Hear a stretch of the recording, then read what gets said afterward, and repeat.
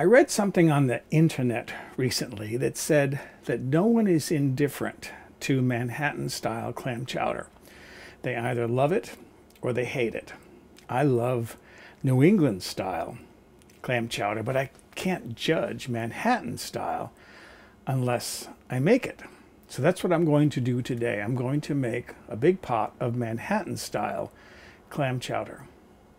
I've got a large Dutch oven heating on the stove. I'm going to put 1 tablespoon of butter in there and get that melted. That butter is all melted, so I'm going to add, I'm using prosciutto. You can use chopped up bacon. And I want to cook this enough just to render the bits of fat that are in there and until that prosciutto starts to change color. I'm going to turn the heat down to medium-low. Okay, this has started to brown a little bit, and that's good enough. As far as how much prosciutto I used, that was 1/4 pound, which is about 110 grams. I'm going to turn the heat off, and I'm going to pull this meat out and transfer it to a bowl, set it aside. Brought the heat back up under this pan, and I'm going to put some diced onion in there. This is 1 maybe medium small onion, diced kind of small. When I make a soup like this, I like to have the pieces cut kind of small. Those onions now have started to brown. That was actually 5 minutes. And I'm going to put some garlic in there. I have 2 cloves of garlic that I'm going to push through a garlic press.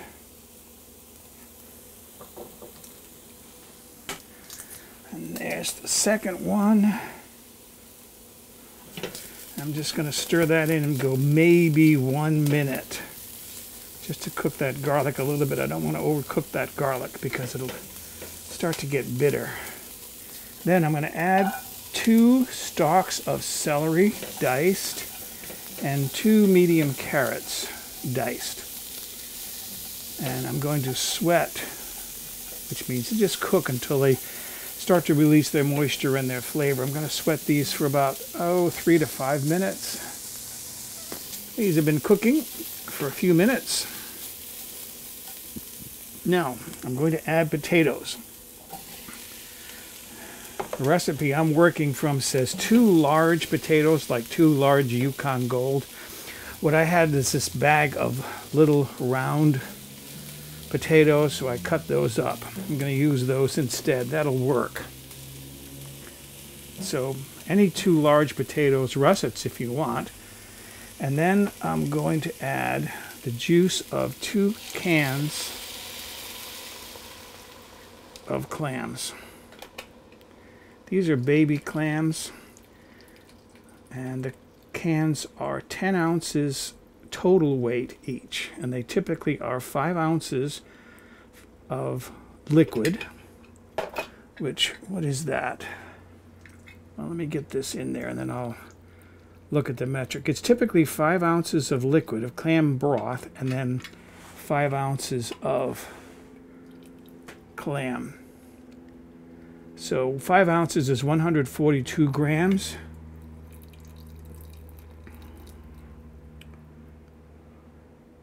So a 10-ounce can would be, what does that say? 283 grams. Okay, so there's the juice. And while that's coming up to the boil, I'm going to throw in a couple of sprigs of fresh thyme and a bay leaf. And stir all that in and let that come up to a boil. This is just now coming up to the boil. So I'm going to reduce the heat back down again. I had raised it up to bring this to a boil. I'm going to bring it down to near low. Put a lid on this pan and then let this cook for about 15 minutes to cook those potatoes. At least get them partially cooked. All right, this has had a chance to cook now for 15 minutes. And this is where New England clam chowder and Manhattan-style clam chowder differ.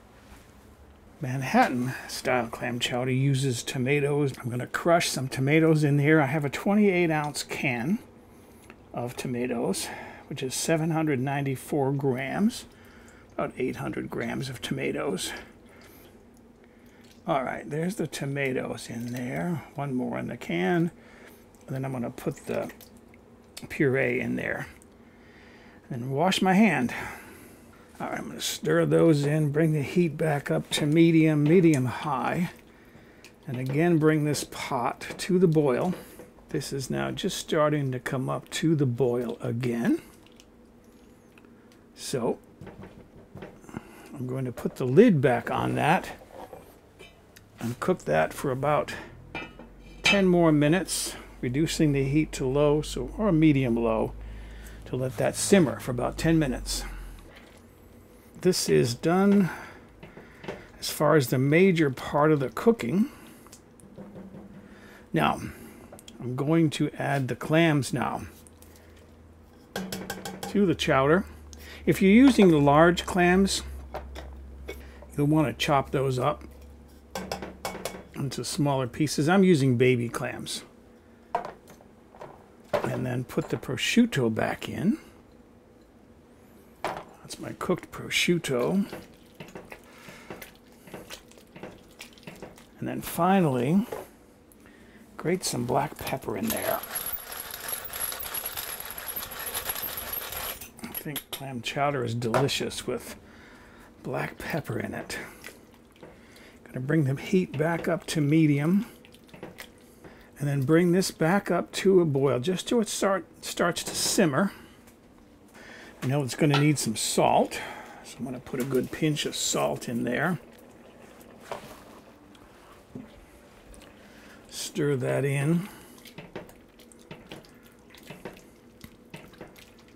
And then, that having returned to a boil,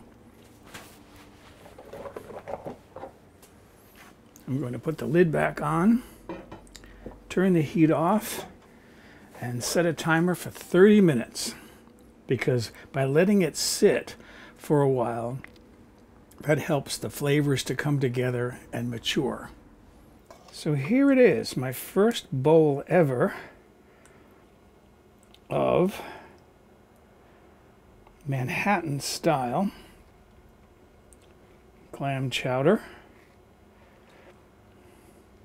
Before serving it, you want to fish out the bay leaf and those thyme sprigs. You can garnish that with a little bit of fresh chopped parsley. And then, of course, put some oyster crackers in there. And that is ready to taste. I'm kind of excited about this because I've never made Manhattan-style clam chowder before.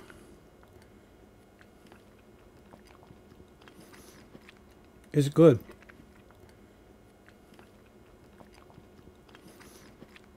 Well, it's got nice flavor to it. It's different.